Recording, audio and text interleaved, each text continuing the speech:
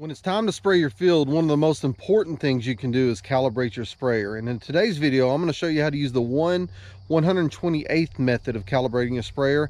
It sounds complicated, but believe me, it's really easy.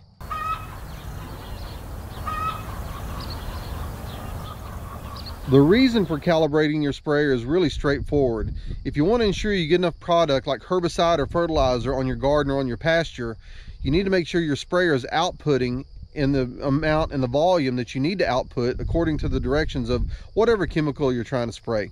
To start calibrating, you're just going to need a few simple tools, including a long tape measure or a measuring wheel, a couple of flags, because we're going to measure a straight line distance at some distance, and whether we're going to drive the tractor, so you got to have a way to mark your starting point and your end point. You're going to need a standard tape measure to measure the distance between the spray nozzles. The next thing you'll need is a calculator, a way to take notes, and a stopwatch. Now, I don't bring all three of those. I use my phone to do all three of those things, to take notes, a stopwatch, and a calculator. And then the last thing you're going to need is a graduated measuring cup that measures in ounces, because we're going to have to catch the output of this sprayer to help calibrate to see how much we're going to spray when we go a given speed. The first step we need to do is measure the distance between the nozzles. And the reason why we do that is once we get that measurement, we refer to our chart, and that tells you how far you need to drive the tractor to be able to do the next step of calibration.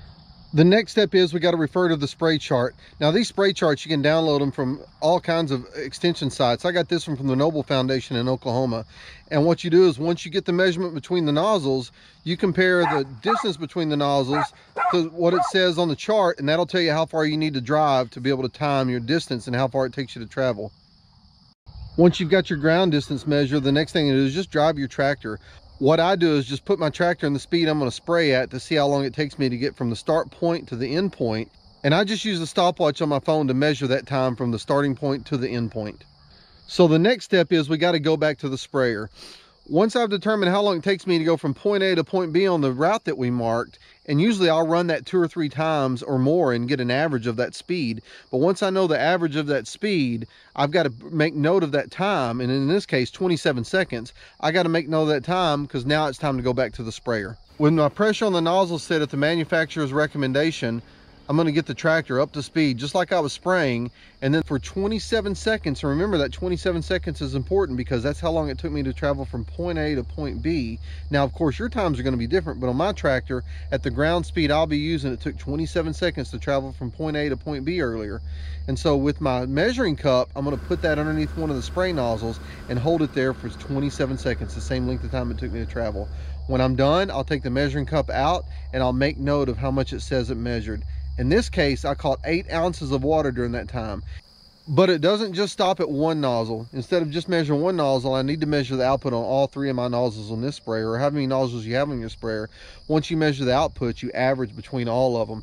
If one of the nozzles varies by more than 10% on the output, you need to replace that nozzle. But these are all right on the money. And so what I'll do is I've got an average of 8 gallons per acre that I'll put out. I'll mix my chemical accordingly, and then I'm going to go out and spray this evening. And with the 1/128th method, all you have to do is mark the distance based on the chart, which is based on your nozzle spacing, travel that distance, figure out how much time it takes you to travel that distance, and then capture the liquid coming out of the nozzles for that length of time, and then that'll tell you how many gallons per acre you're putting on there.